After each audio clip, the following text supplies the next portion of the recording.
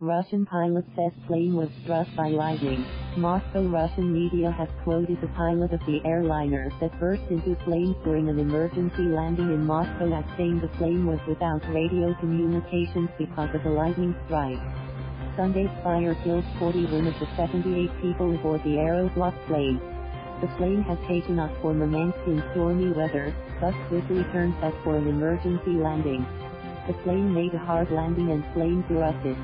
Pilot Denis Sosimov was quoted as saying by Vesta TV and the Komsomolskaya Pravda newspaper that because of lightning, we had a loss of radio communication.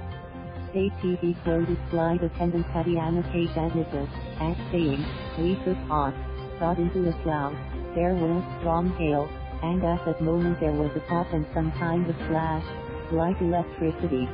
Russia's transportation minister said 41 bodies have been recovered from the burned wreckage of an Aeroflot plane at Moscow Sheremetyevo Airport.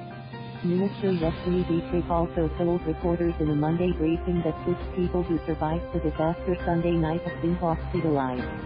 The plane, a Sukhoi SSJ-100, caught fire while making an emergency landing at the airport, after turning back on a flight to Murmansk for unspecified reasons.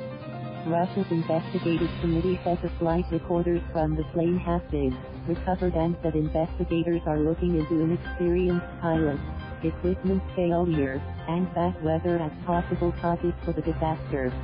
Storms were passing through the Moscow area as when the Aeroflot SSJ-100 regional jet caught fire during the emergency landing. /K. Thank you for watching.